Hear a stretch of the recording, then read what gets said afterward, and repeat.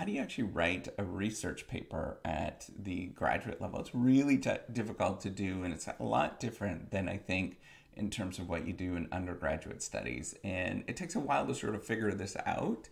And this would be very helpful if you're doing an undergraduate program or undergraduate research paper too, and you're thinking about how to actually do it.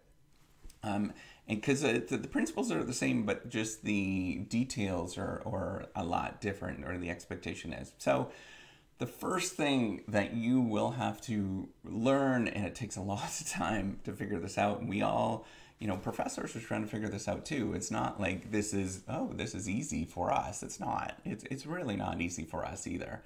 And so we're figuring this stuff out too. So the first thing is to define everything that is new, everything that you are talking about specifically, you define it, and then you just kind of put that little definition whenever you talk about it for the very first time. So once you start that new construct, that new idea, you just have to write about what is this thing that means, or what it means. And sometimes it's just a brief sentence that you have to say, so and so is this, or this thing is this. It's going to help you out a lot. And then this leads to the second thing, is to write only about a few things. So these are called constructs. So the thing that you're actually interested in, only write about a couple of things at max. You don't want to introduce a lot of new things. A lot of very good scholars will just focus on one or two new things that nobody else has talked about. And you're thinking about creating a paper where you're writing 80% basically just what everybody else has written before, but then there's 20% new ideas that are there that people are like, Or you take these ideas that people wrote in the past, and you just reframe it in a different way where people are like, I never thought about that. That's kind of a new thing or a different thing when you're doing that. And the key is not to talk about all sorts of different things, but to focus on a single mechanism or a couple of mechanisms that are discussed in very rich detail and in-depth detail to be able to do this. That's hard to do. It's easy for me to say, but it's very hard to do. So don't get frustrated when you are not getting there. The third thing that I think almost everybody doesn't get this until you start doing it for a living. A research paper is not dry. It's not boring. It's actually a story, and it should be exciting for the reader when you're reading this, that you're just kind of going through it and you're telling the story. It's like you're telling a story to your 5-year-old or your 4-year-old, where you're leading the reader through.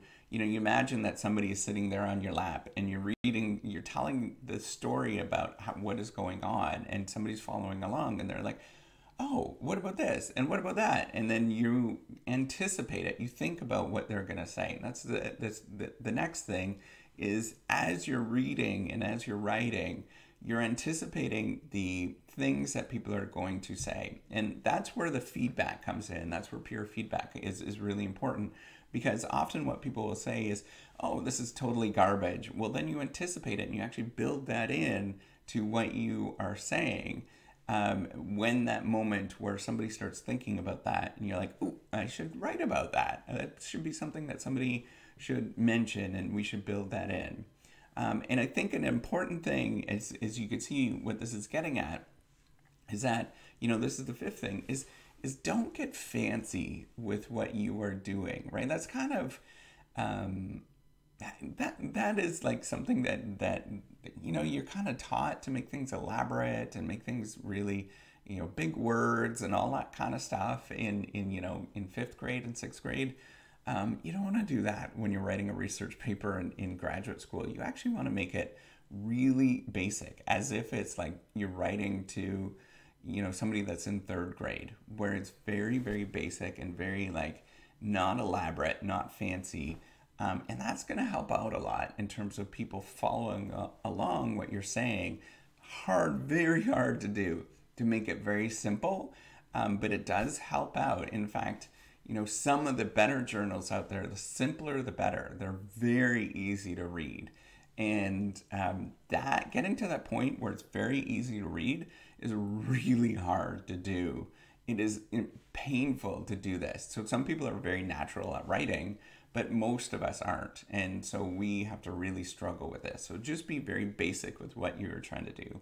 And the last thing is you have to get used to getting negative feedback and being okay with it. And we all struggle with it. I don't like negative feedback at all, but it's a process that happens at the graduate level. You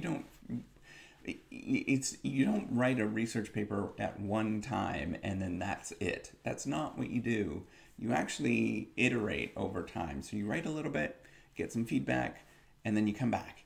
And then you write a little bit, get some feedback, and come back. And then it's this iterative process that really does help out in terms of how you are framing things or thinking about things. So really take that to heart, that this is an iterative process and that negative feedback is good. You just have to sort of figure out how to process that. That's that's the next step. That's the thing that is a little bit more difficult to take, but you just have to get used to it. That's the name of the game.